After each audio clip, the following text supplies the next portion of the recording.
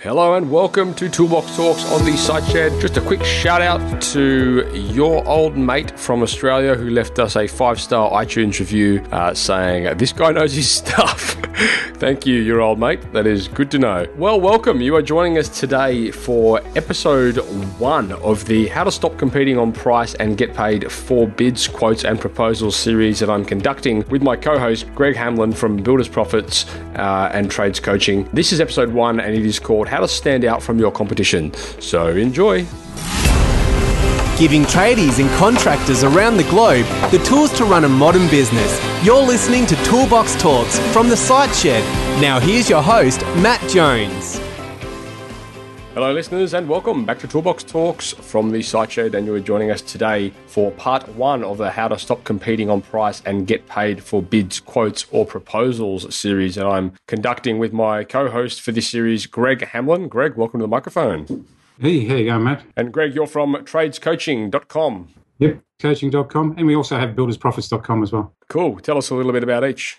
Okay, so yeah, the tradescoaching.com, that's mainly our coaching and coaching portal and that for the general trades and contractors around the construction industry and that. And the Builders Profits, part of the reason we started that off was a lot of the guys I was working with in the construction area were having issues, I suppose, with the guys one step above, which are the builders. And I thought if we can fix the builders, we can certainly help the trades guys out. So we put the Builders Profits together as more of a training portal, and we've got the coaching side on the trades coaching side of things. Oh, beautiful. Fantastic. Yeah, look, we've got a lot of inquiries on the show in the area which we'll be talking about. So, well, I mean, we've had a few inquiries about how to stop competing on price, and we've had another bunch of inquiries on how people can start charging for quotes and all that kind of thing. So I'm pretty keen to dive into this series and I suppose get your take on how we can resolve those sort of issues. So we've broken this series down into 3 separate episodes. And in the first one, we're going to be talking about how to stand out from your competition. In the second one, we're going to be talking about how to qualify prospects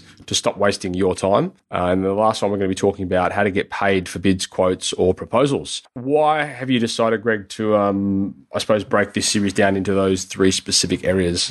Yeah, I suppose the main reason is, if you go through a process, it's like mapping out any sort of process, but mapping out a process of being, okay, how do you position yourself as being the person that stands out so that you don't have to compete on price? And then it's a little bit of a mind shift because a lot of people tend to be doing the same thing as everybody else. They go and photocopy somebody else's business and they go, okay, well, I'll go out and do that. And, they tend to be, I suppose, competing on price all the time. And I'm in agreement that, your time is valuable, so you should be getting paid for your time. So these guys that go out and do all these free quotes, they should be paid for that. So that's why I thought, let's show them how they can stand out from their competition first. Then, really get into, qualifying your prospects and making sure that prospects are the people you should be talking to. And then when you're doing it, you're going out and making sure you're presenting your quotes or your bids or your proposals out with the right people. Yep. And, potentially get paid for them rather than doing it all for free. Yeah. Oh, I'm really looking forward to getting to that final episode. And I know a lot of the listeners will be. So we've done a couple of episodes. Well, we've done one specific episode on that, but this would be a good follow-up to it. So I'll be looking forward to hear what your take is on that. So we may as well dive into the first episode here, which is how to stand out from your competition. So who are we talking to in this episode, Greg? Basically, anybody that's really a contractor or a builder. It's really anybody that's got a business, because everybody's got to stand out from their competition. Yeah. And, part of that is we talk about the buyer's journey. And the buyer's journey, a lot of people think that, they should be just diving all over the first person that comes to their business. But at the end of the day, it is a journey. People start out, there's future buyers. And let's say for the building space, for instance, people wake up on a Saturday morning and they go, oh, look, honey, I want to go out and have a look at a few places down the display village and get a bit of an idea from your kitchen or something like that. They're just initiating their first part on the buyer's journey. So that's really the future buyers. Yep. Then you've got those people that move along that buyer's journey into the soon buyers, and they're really looking at the benefits of the overcoming objections. So the first group are looking at the benefits of ownership. The second group is really looking for overcoming objections. I don't. Do we really to do this now, and how much value is it really going to add to my house, and that sort of stuff. And then the third group are the now buyers, and that's where we talk about having standards guides and how to choose you over your competition and that sort of stuff. So yeah, okay. I suppose the first step is really understanding that buyer's journey. I'm curious, like why do you apply this methodology? I mean, obviously it's a bit of a paradigm shift. Why have you sort of decided, well, in your coaching programs, why have you chosen this? Okay, well, I suppose the main thing is at the end of the day, a lot of people are out there, even though the things are booming at the moment, there's plenty of leads coming in, there's all that sort of stuff, but they seem to be wasting so much time and not getting back on quotes. They're unreliable in a lot of cases and that sort of stuff. So a lot of this sort of stuff is to be able to help the guys become more focused on how to get better results in their business. Yeah. Okay, so why don't we talk a little bit about, I suppose, what we're talking about here. When we talk about standing out from our competition, what specifically are we talking about? I mean, I'm guessing we're not talking about walking around in bright fluoro pink uniforms, right? Yeah, no, exactly right. No, we're actually talking about really having a point of difference. And what I mean by that is, you imagine going and buying a car. You go to any car yard. Let's say you're buying a new car and you go to a Holden dealer or a Ford dealer. It depends on where you are. Yep. You go to a certain dealer. The first thing most people do is they have a look on the web and they go, okay, that's the sort of car I want to buy.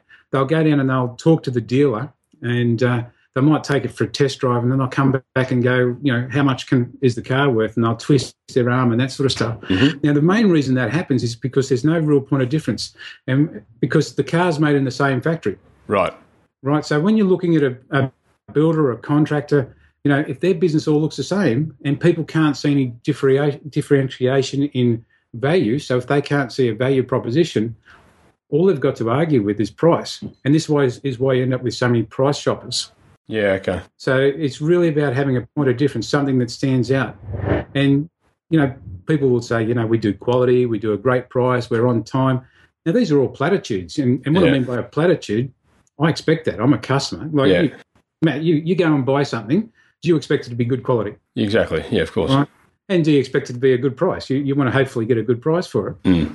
Yeah, and, if you're doing some sort of building in that, you want it to be on time. So all those are sort of, platitudes. It's what you expect. So as a supplier or a contractor, builder and contractor, you've really got to be able to prove that you've got some sort of point of difference, something that's going to show you offer more value than the next person. It's funny because it's kind of very similar to what we preach a lot in niching yourself, and how if you try to be everything to everyone, you end up being nothing to anybody. But I suppose more importantly, how you can stand out from your competition by targeting down on a specific area of your industry and sort of becoming the expert within that realm. Yeah, and I agree with that. I mean, over the years of coaching and that, I've found that it's great to niche businesses, and we have. That's why the Builders Profits, and that's why the trades coaching. We've niched our business. We've got quite a few different points of differences in our business. But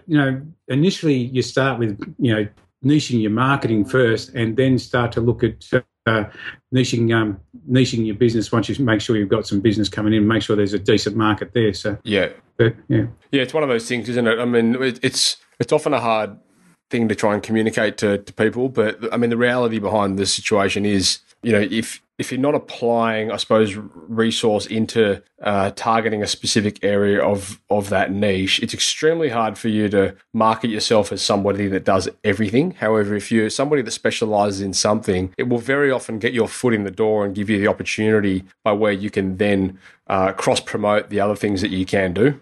Yeah, that's right. And if you target one market, and it's part of, I suppose, the second part of this is understanding what we call the 3M, or the marketing triangle. Yep.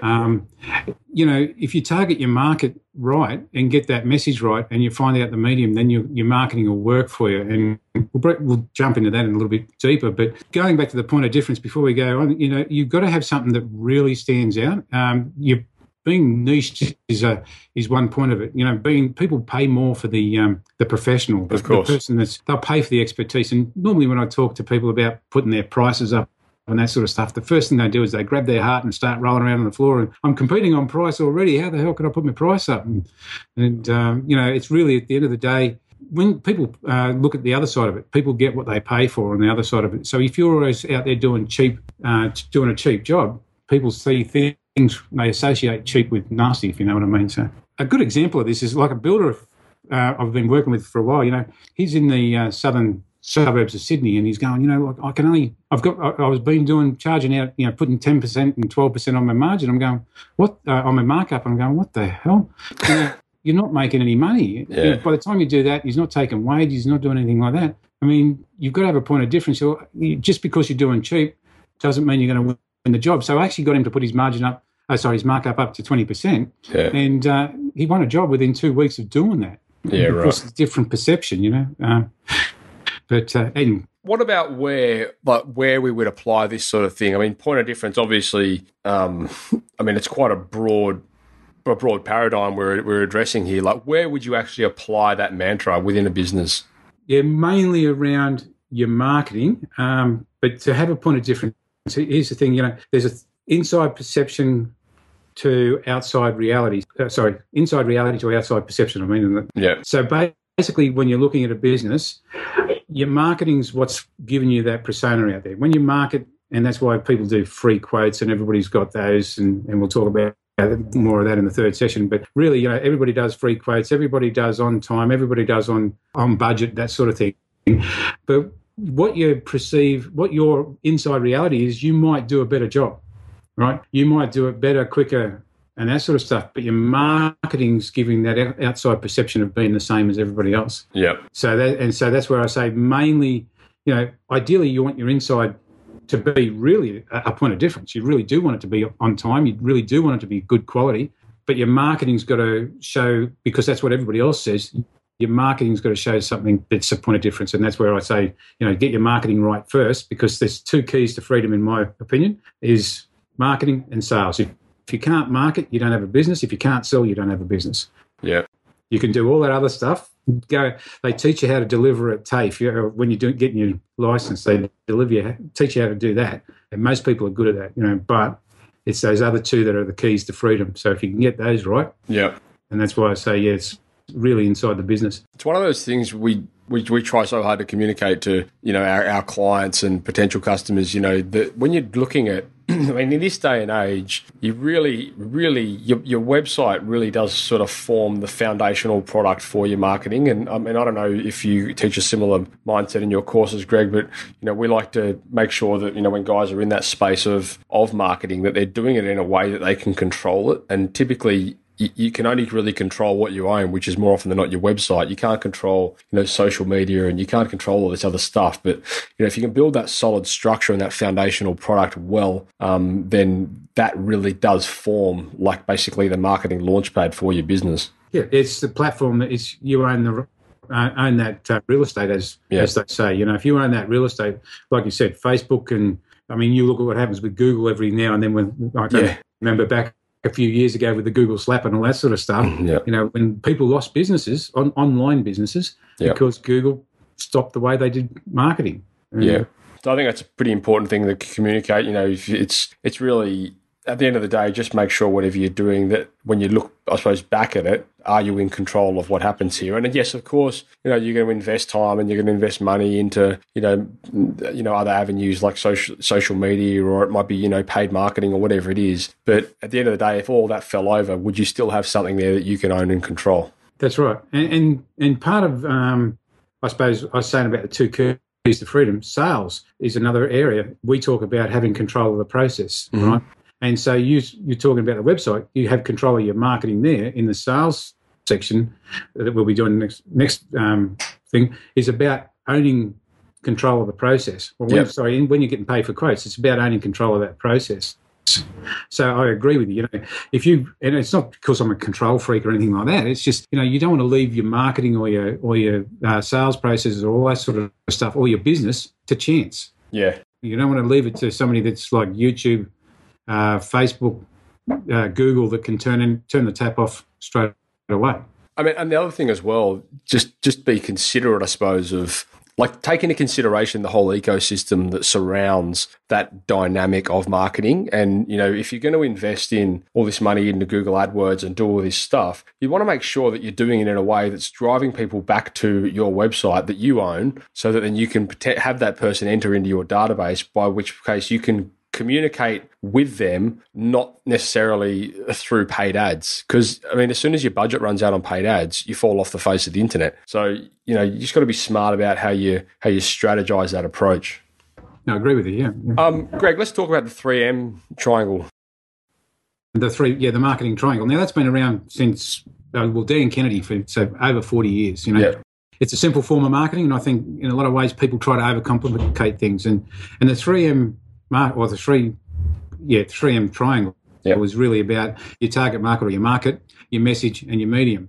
Yeah. And so, really identifying who your target market is, and we'll talk. I'm going to probably come back to the target market because it's really quite important to cover for the rest of the series as well. But so you've got to identify your target market, who they are, and what where you find them. But the next part is the message, and the message is really, well, let me go through the whole triangle. The target market and your message and your medium, if you get all three of those right, your marketing will work on any platform. If you get any one of those things wrong, so if you're doing messages and you haven't identified your target market, you're just wasting money sending stuff out to people that are not going to read your message. Mm-hmm.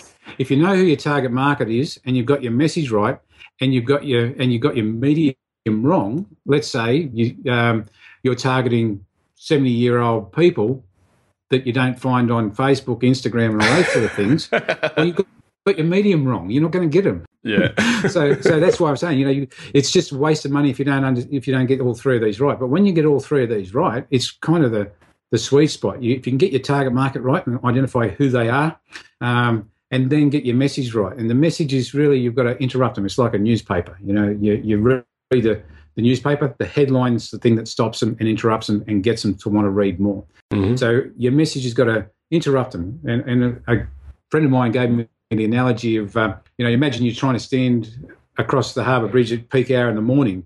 You've got all that traffic flying past, and you've got to interrupt somebody to stop and take note of your advert that you've got on a billboard. How are you going to do that? The only real way you're going to do that is jump out in the middle of the traffic, because nobody's really going to stop and read it. And that's the thing now. I've been told, we're seeing more than 3,000 messages a day, marketing messages from radio, billboards, newspapers, all the different media types. That means there's so much messaging out there. Your message has got to stop and interrupt these people and get them to read more. Yeah. So you've got to get and so with that, I talk about a loop style headline, a question style headline, or something that's going to get them to want to read more. Then the second part of your message, you've got to get them engaged, because same as a newspaper, if you read the headline and you start to read that first sentence, and if you're not engaged, you're just going to keep turning. You're just, that's not what I want to keep reading. Mm-hmm. So you've got to get them engaged. Look at the benefits of ownership, the benefits of why they should be using you, and that sort of stuff, and really looking at not features. In a normal ad, people talk about, we do free quotes, we do 7 days a week, we do all that. What's in it for me, the person that's reading? It's that whole WIIFM thing, Yeah. I want to get engaged. I want to understand what's the benefit for me reading that. Why do I want to know more about it? And then the third part is really educating. Educating them that you're the best choice. Why you should be the person they choose, and that could be simple things like before and after photos. It could be case studies, testimonials, yeah, those sorts of things. Just getting stuff in there. Years in business, but don't be too much we focused. When you're educating them, it's about showing them the benefits of ownership again. Yeah. And then the last part is the offer. Getting that offer in place. Getting them. It's normally a low value or a low risk first step. Free ebook or whatever. Yeah. So on your website, what's your lead magnet, as we call it in the industry, I suppose. And for those guys, you know about lead magnets, but some of the guys I talk to don't really know what a lead magnet is. But it's about having some sort of downloadable resource or some sort of thing that's going to get them onto the buyer's journey. And that's really what it's all about, is you just want to get them to take that first step in a low risk sort of way to get them onto the buyer's journey.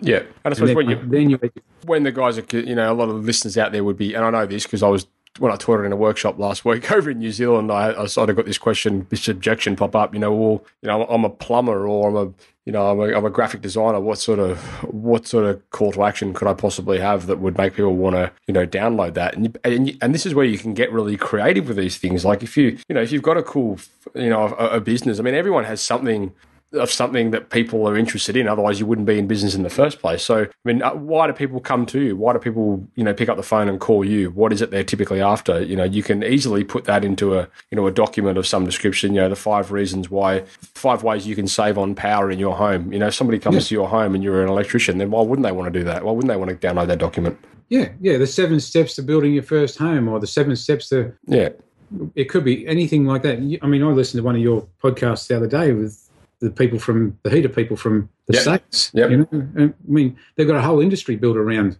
that whole thing, information. Yep. Right? People are looking for information to make things easier, and it can't be rubbishy information. That's the biggest thing I could say about that is if you're going to give them an offer, make it something that's going to use that they can, it could be a checklist or, infographic or something that can consume very, very easily within the first 5 minutes, Yep. Because you don't, in a lot of cases, you give them an ebook, and if it's a 30-page ebook, unless it's riveting all the way through, they're going to download it, put it in a file, and maybe never open it again. But if you can get them to consume it in the first 5 minutes, then a good, like I say, a low risk, high value type offer. One of the good ones we actually came up with last week from one of our builder customers. He, we were doing a bit of brainstorming on this, and he's been struggling with this for a little while. So it was a bit of a revelation, I think, for him when he came up with the idea of, instead of like people, he does is renovation. He's a renovation expert basically, but he gets a lot of people that are coming to him, and they're not what he would consider qualified at that point to, sort of have the conversation, like to move forward. So what he really like to do is get them qualified. So what he came up with was an idea of how he can, send out a checklist to his customers to say, well, this is basically the first step in working with us. This is what you need to do. Have you done this? Have you done this? Have you done this? Have you done this? Have you done this? And all this is in place. Then come to us, and we can definitely start working together or put something together. So just a little thing like that is a really good way to get people engaged, because if they're coming to you, they typically want a service or something that you're offering. And secondly, it's a way that you can start communicating with them and start building that dialogue. So yeah. Yep. Just having and again, like you said, if you can qualify them beforehand, that's great. It's a great little tool. Yep. Yep. The next part was really, once you've got that message right, is getting that medium right. Yeah. And I don't know if you know Pete Godfrey, but I remember years ago I was working with Pete Godfrey. He was Australia's #1 copywriter there for a while. Okay. But he always said one was an evil number. One leg of marketing is an evil number. If that leg of marketing falls over, the marketing. You imagine it's like a table. You've got a one-legged table. If the center leg falls over, the table's on the deck. Well, the same's true with your marketing. And I hear a lot of people, they come to me and say, "Oh, you've got plenty of marketing. I've got word of mouth, and it's all great." Now, I remember 2 years ago, some people up in the Gold Coast that I was talking to, they just didn't have any referral work. They'd been 2 years on one job, and they got off the end of that job, and they had no referral work. And their whole business was based around word of mouth marketing for years before that. But things were tight in the Gold Coast at that time. Nothing was really moving, and so they had no legs of marketing. So basically, it was back to square one. Yep. And so part of the idea of the buyer's journey is you want to be able to pick and choose your buyers. Mm-hmm. And when you're doing one leg of marketing, it tends not to give you much scope to be able to do that. So you want to have multiple ways of attracting people. And so imagine if you've got that table and you're shoving now 4 legs under it, it's still a bit wobbly. But once you start shoving 5 or 6, 7 legs of marketing underneath there, so it could be things like around your social, like your website stuff, around your social media, your Google AdWords, Facebook ads. It could be, marketing pieces like that, but then you've got TV, radio, and a lot of the old stuff is working, especially now that some of the posting, Australia Post, 3 times a week. It's a surprise to get anything decent in the letterbox anymore, Exactly. But, once you can get people onto your buyer's journey, picking up your lead magnet, they're interested. Yep. Then, like we'll talk about in the next step, is qualifying them. Then we can qualify them properly to put them to where they are on your buyer's journey. And there's a couple of things that are good about that, because if you get somebody in there that's not your ideal target market or not right for you now, why not turn them into a referral? Exactly. By turning around and saying, like, okay, let's say you're a builder. We'll use builders because that's probably they're doing $300,000-$400,000 jobs, right? Mm-hmm. And you've got this guy that comes on and wants to get a door hung. Well, ideally, you have a strategy set up with a guy that might be a handyman, and you get them to do the job. And what you do is you set up this referral strategy with the handyman, and you say to the person that's, let's say it's out for instance sake, Mr. and Mrs. Smith has just rung up, they want a door hung. Sorry, Mr. and Mrs. Smith, we don't do that, but here's a great guy, John Boggs from ABC, whatever he does. He's the guy that you need to talk to. But at the same time, you turn around and say, that's not the type of work we do, but the type of work we do is, high-end renovations. So if you like, what I'd like to do is send you some information about that, put them on your buyer's journey is what you're really doing. Mm-hmm. Send them out some information and then turn around and say, oh, by the way, if you happen to be talking to anybody that's looking for that type of work, hey, please be the first to please refer us, sort of thing. You put a better process around that, but the idea of it is it's called the law of reciprocity. Mm-hmm. You've helped somebody else. So they're sitting down having a coffee with someone and they're talking about, I can't find a builder who won't return me calls and that sort of stuff, and they're having the coffee with the person that, I just spoke to this guy. He's given me the referral of a handyman, but he doesn't do that sort of work, but he does your type of work. Here you go. You've got a $300,000 job. So, it's about being a little bit more, I suppose, not so much creative, but thinking a little bit further than lateral. Just the next job. Yeah. Yeah, exactly. Oh, look, I reckon I've built my entire business from that sort of model, to be honest. I mean, it's something that works so well. I think people get sometimes caught up and tied up in that whole mindset of, if I want to market my business, I need to be spending a lot of money, which is very often not the case. If you can just do it a little bit smarter, you'll often find, and it's not about the money, it's just about the strategy behind it. The whole catch cry of our business is to work smarter, not harder. At the end of the day, the guys are out there swinging the hammer, spinning the spanner, whatever it is they do, and they're working 60, 70, 80 hours a week. I've got clients that down to the 20, 30 hours a week. Denny, I think I was talking to you about Denny the other day, is a TV repair guy that I work with. He's been with me for 9 years. He's got 4 businesses, making a bucket load of money, just building a $2 million house on the water just down the road here. Yeah, right.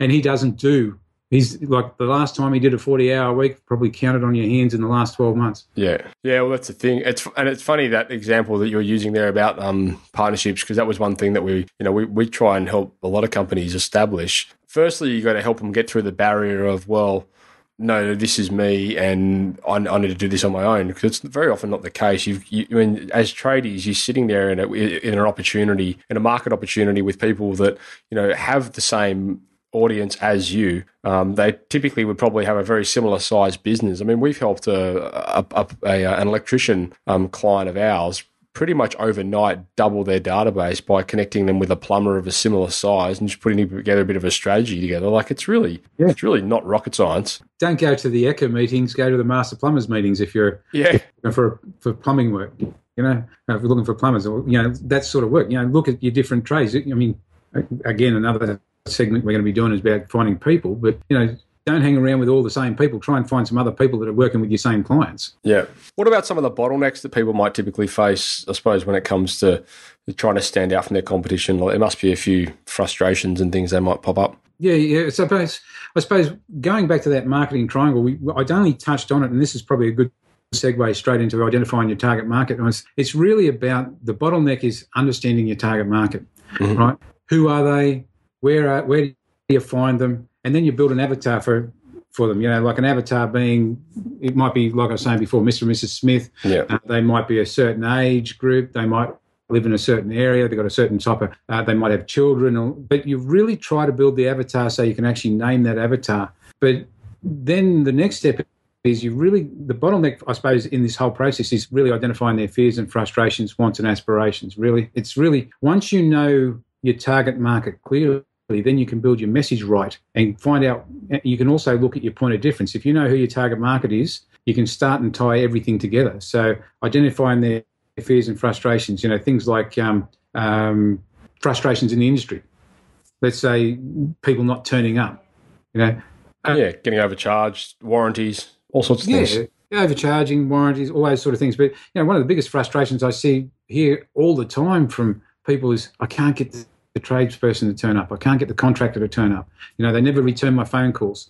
Okay, so a point of difference could be you address those problems or the fears and frustrations those people are having in your marketing. Yep. But put the systems in place to make sure you do turn up. Yep. Put the systems in place to be able to do that. But, make a list of those things and address so that you can address those. And then fears that they might have, like some of the biggest fears people have with working with builders and contractors, especially on big jobs. If they're working on a big job, what's the biggest fear of a builder? Are they going to turn up? Are they going to go broke? Yeah. Well, firstly, are they going to turn up? Are they going to go broke? Or am I going to end up on TV on a current affair or news because I've got this cowboy builder that's just done me in, So, you work out what the fears and frustrations are. And once you can identify them, then you start to pull your marketing apart and make that marketing stand out, make you stand out from the crowd, because everybody else is out there talking about free quotes and, on time and on budget and all that sort of stuff, where you're talking about things that they've got frustrations in, they've got fears in. And even that downloadable report can address some of those things. Absolutely, or even a FAQ page. It's something that we're starting to implement a bit more of, is that FAQ page, because when people do come to you with questions, or even in the stage where you might be sending out a proposal, it often pays to post a link to that page so people can kind of address those questions before they arise. Yeah, well, and that's another thing with your marketing. It's better to educate them about what you want, about who you're looking for as the ideal client, like you were saying about that builder over in, when you went skiing, qualifying the builder. Well, why not educate them on that? And the other side of it is, people don't understand what goes on with some of this stuff in the marketplace. They don't understand. It might be their first time at building, or their first time at using. Let's say it's even just a heater sort of thing. My brother does heating and cooling work. He does air conditioning and pool heating and all that sort of stuff as well. Yep. And so he's started to educate his clients on, what regular maintenance does, why they need to have regular maintenance and that sort of stuff. And at the same time, not actually bagging other people in this industry, but it's been said in this industry that people do this and they don't do that. And so he shows them a couple of little videos on his website on what, people have done and why his service is different. So a bit like an FAQ page, only with videos. And look, I think that's important. Well, for a number of reasons. Firstly, you don't need to go out there bagging people. I'm not saying that's what you just said, but I think if you can even get in the habit of starting to communicate with people, through video tutorials, it's perfectly, especially if you've got a visual product like your brother. The reality behind the situation is your competition aren't doing it. So immediately by doing something like that, you're standing out from the competition, and you're doing exactly what we're talking about. Yeah, it's back to step one, point of difference. Yeah. It's all little things that make the difference. And I suppose that's the thing. And I'm like I said, I'm not bagging you never ever bag your competition. You might bag the industry because, there is cowboy builders. There wouldn't be TV shows called Cowboy Builders if there wasn't. So educate them on what goes wrong. I know I got into working with builders and contractors through a couple of different things, and mainly, I'm a mechanic by trade. My family are all tradies and that. But I worked on Parliament House for a number of years when they were building that, so that kind of puts everybody in perspective of how old I am. But anyway, we won't go there. But having